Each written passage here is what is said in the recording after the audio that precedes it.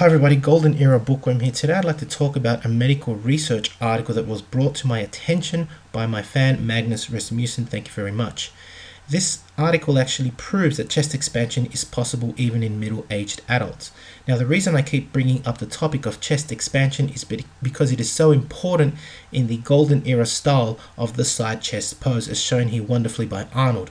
When you compare it to the modern bodybuilding side chest pose, the rib cage expansion is completely lacking. There is no showcasing of the rib cage. You can see that these modern bodybuilders, bloated as they are just tilting to the side and flexing, and that's about it.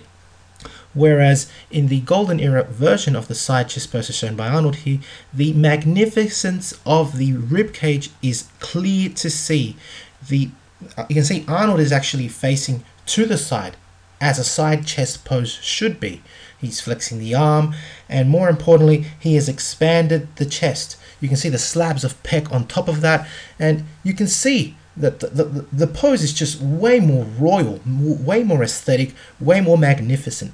And without the rib cage being showcased, without bodybuilders nowadays not having this ability to expand their rib cage, now we have a completely morphed version, a deformed version almost, of the side chest pose.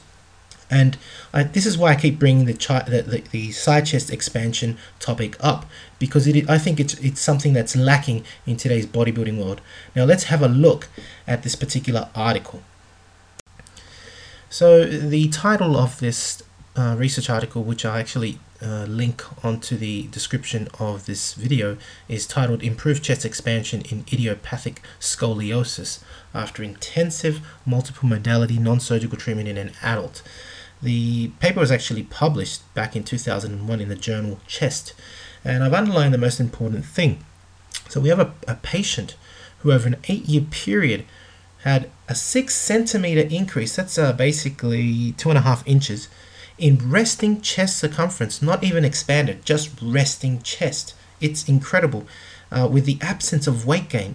So this is without any muscular growth, basically. No weight gain means no muscular growth. And anyway, this was a woman, a middle-aged woman, who wasn't necessarily a bodybuilder, just a patient with scoliosis.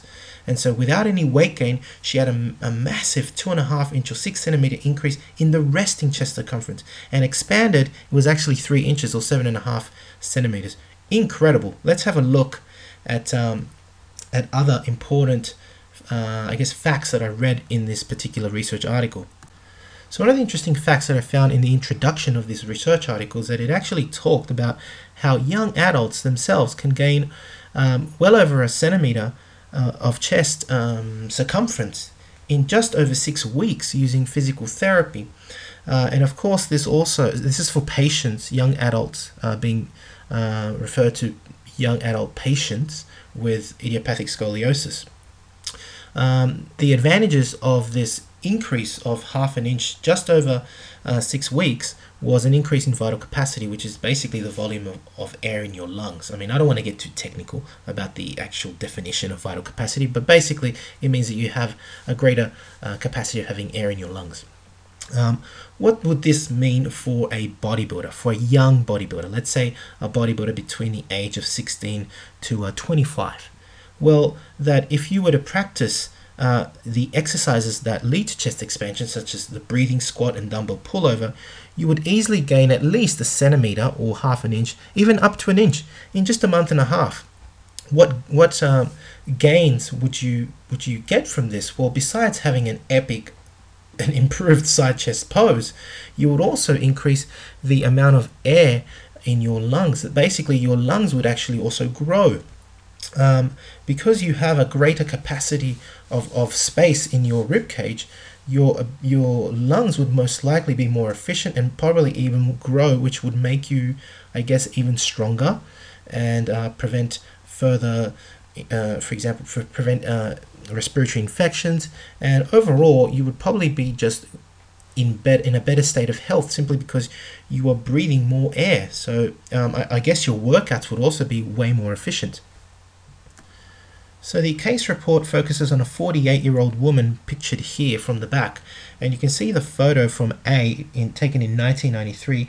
In just over a 2-year period to 1995 in figure B, you can see the massive increase already, for example in her shoulder width, just by doing the exercises that were prescribed for her, as well as the increase in the chest circumference. Here's a shot from the front, taken from, I believe, 1995 to 1998 in picture D, and you can already see that that collapsed chest that she had was greatly improved. Again, these are just relaxed photos, so there's a great improvement already in the appearance of the chest. It's not collapsed anymore. Finally, these final photos taken from 1995 all the way up now to 1999 show an even greater circumference, a total, as I said, of 3 inches with the chest expanded. This is a rather phenomenal increase in chest circumference for a middle-aged person. Understand that this is for a middle-aged person. This is really incredible.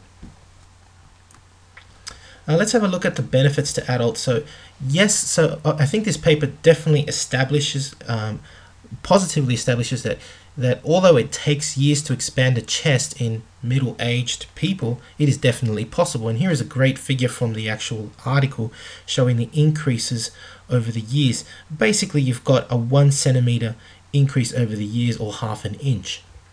And I would guess that there is no stopping. I mean, well, there has to be eventually a plateau, but for a person that has not, I guess, practiced chest expansion, you can expect to see some pretty dramatic changes. Of course, the benefit to this particular patient showed an increase in vital capacity, so an increase in the ability to breathe more air, and this overall led to a better state of health with decreased respiratory infections and pain from her scoliosis. So the take-home message from this particular article and this video is rather obvious. Adults, that is, adults well in their 40s even, of course, you can definitely expand your ribcage if you wish, and this is especially useful for bodybuilding purposes. I'll leave you with this phenomenal shot of John Farbotnik. This is one of my favorite side chest poses of all time. Look at that ribcage. He's holding that vacuum perfectly and has those arms wedged in under the vacuum.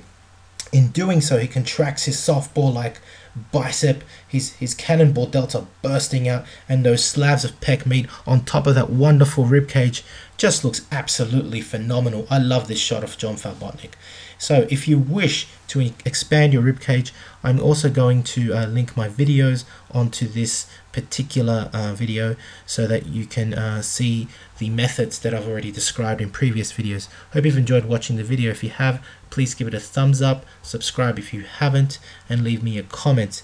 This is the Golden Era Bookworm. Bye for now.